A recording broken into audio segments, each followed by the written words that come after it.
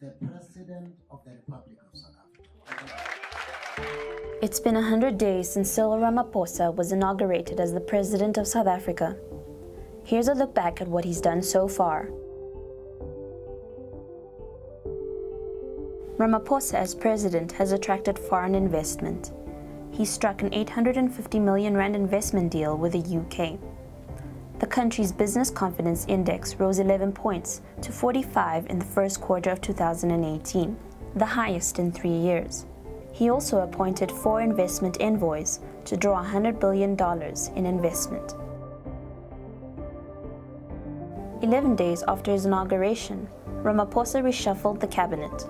He removed ministers implicated in state capture and returned ministers who were fired by Jacob Zuma. But Ramaphosa faced criticism for retaining some who were considered incompetent or compromised in their previous roles. His announcement of David Mabuza as deputy president also did not excite the nation.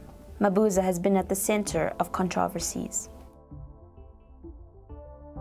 Ramaphosa also suspended Tom Moyane as SARS commissioner after his failure to act against allegations of graft by a senior official.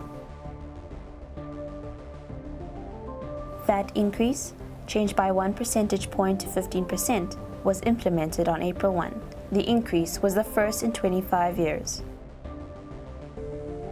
New boards across a number of state-owned enterprises were approved by the cabinet under Ramaphosa.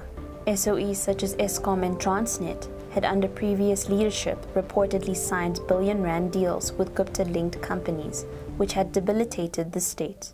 The new board changes began the process of renewing standard of governance in these entities. In March, Ramaphosa launched the Youth Employment Service Initiative to empower the youth through paid work experience and seed funding. South Africa has a high unemployment rate. 3.3 million youths are not employed, educated, or trained.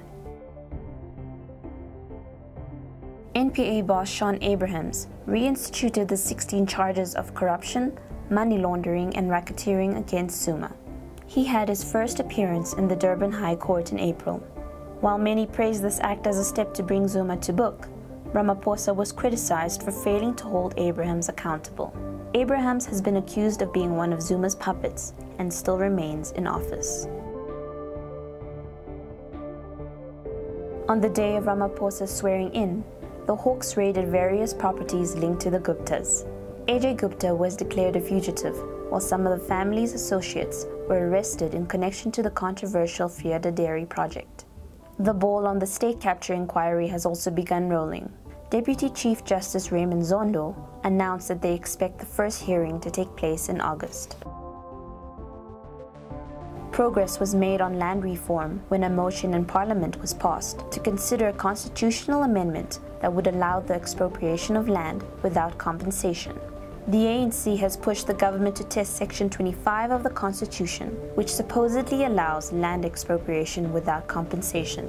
Policy on land reform has not yet been set in stone, and the debate around it has worried farmers and international investors. Northwest Province erupted in violent protests, which called for Premier Supra Mahumapelo to step down. Mahumapelo has been accused of abusing state resources and is reported to have been linked to the Guptas. An interministerial task team headed by the minister in the presidency was sent to the province to directly address the issues. In the beginning, Mahumapelo refused to step down, but ultimately decided to leave his position by announcing his early retirement a few days before Ramaphosa's 100 days. While a lot has been achieved in 100 days, they have not been without their hurdles. Ramaphosa continues to face factionalism within the ANC, despite his call for unity. In KwaZulu-Natal, the ANC leadership is split between those supporting Ramaphosa and those backing Zuma. Some of the promises he made need more clarity, and some are taking time to be implemented. For instance, during his State of the Nation address, he vowed to downsize the cabinet. He has yet to do this. But while the reported failures and uncertainty may have started to put the brakes on the Ramaphosa train, many have given the president's report card a fairly good grading so far. Ramaphosa still has plenty to do before we can fully see the new dawn he has promised.